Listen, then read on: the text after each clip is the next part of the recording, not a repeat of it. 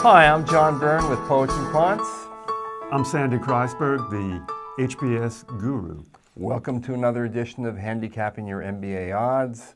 Today we have a 30-year-old female, a European, who has a 700 GMAT, a 3.6 from Dickinson College.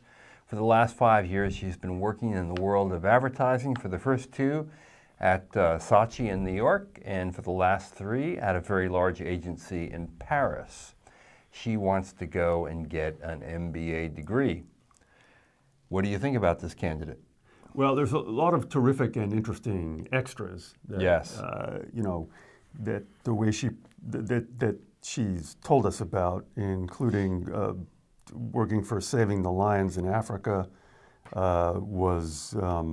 represented Dickinson at the Business Today conference, Ultimate Frisbee team member, studied abroad in China, independent project on new media. Then she's worked at the large advertising firms, Saatchi and TBWA, which she tells us are the most prestigious, largest advertising firms in the world. I believe it. So she's an exciting, interesting character, 30 years old. And she'd like to do her own innovation strategy firm, actually. Yeah, I'm not sure what that. The short-term goal is to get the business savvy to create a new kind of innovation consultancy capable of delivering a full range of business brand solutions as a standalone unit, which is in a consultancy. That's the short-term goal. Yep. Or maybe the short-term goal is to get an MBA and then do that. Here's some advice. This is a very attractive profile. You can tell by reading both the lines and between the lines. She's exciting, liberally interesting European who's, thrived in America, thrived in Europe, is in this world of these huge advertising firms. All that's great. This goal of creating a new kind of internet, do you know what that means, John? No, but I know that innovation is an important piece of the puzzle today. Business schools are gaga over innovation. After you get in, yeah. It's one of those things where, here's my advice to her, okay? Say you want to go back to advertising, become an impactful leader, and that could include doing X, Y, and Z, and you admire innovative leaders in advertising like A, B, and C. Don't tell business schools you want to invent something new. That's okay to say after you get in, but admissions offices are very conservative, and they want to make sure you've got a realistic idea of what's going to happen. Yeah. So this is a small point, but that's what I would say. Mm-hmm. Okay, she wants to go to either European schools like LBS, INSEAD, or Cambridge. I think you're quite strong at those schools where you are now. I think your chances at those schools are very good. And she's a slightly older candidate as well. Yeah, they do tend to accept slightly older candidates. That's true. Right. At HBS and Wharton, here's some tough love. 700 GMAT, which used to be okay, is now, I hate to say it, but the facts are the facts. You might, if you really wanted to do something, you might try and get a 720 GMAT. That could make a difference at Wharton and could also make a difference at HBS, where it counts a little less, but even at HBS. And I bet, at HBS there aren't many women like this in the pool.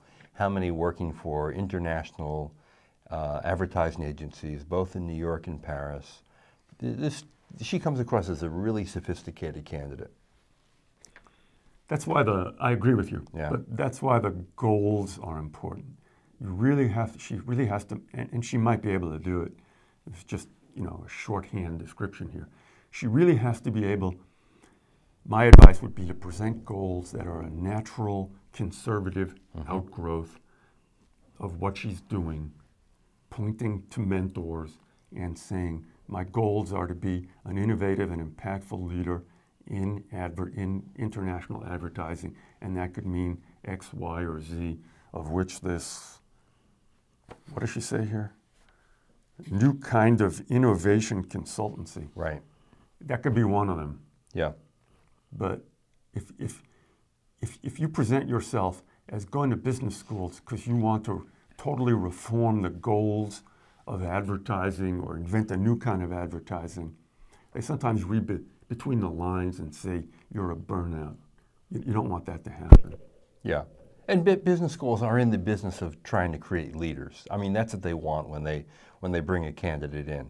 I know it's rhetoric, but it's really true as well.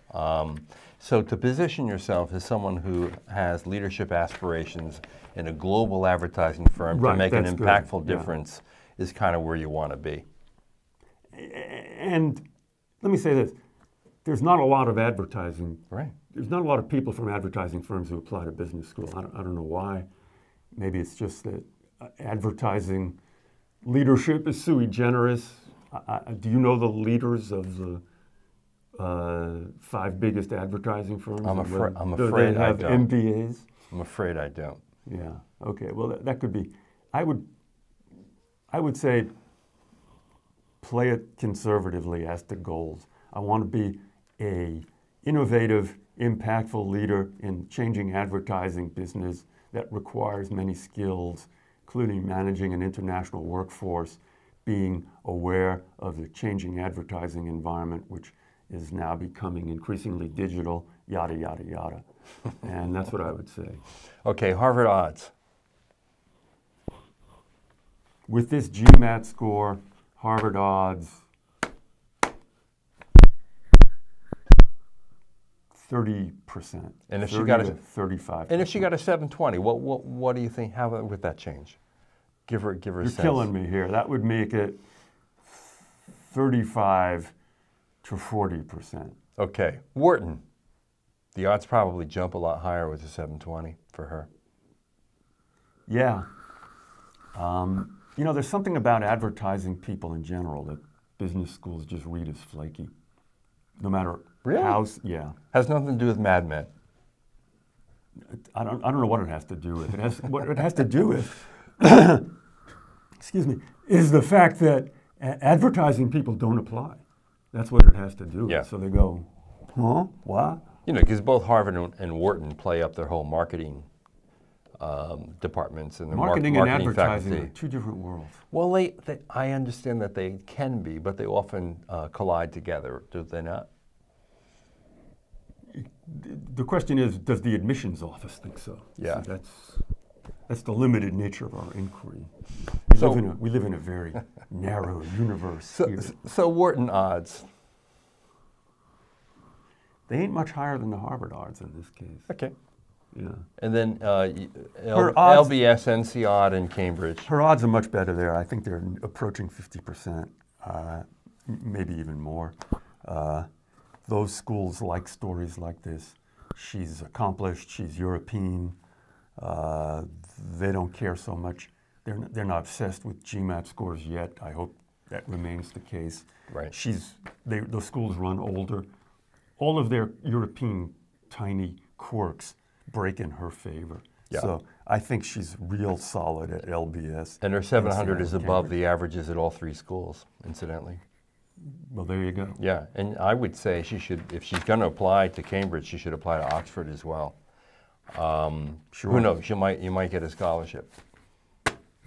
There you go. Well, good luck. You're going to a business school somewhere for sure. You come off as a really smart, sophisticated candidate, and any school will be very lucky to have you.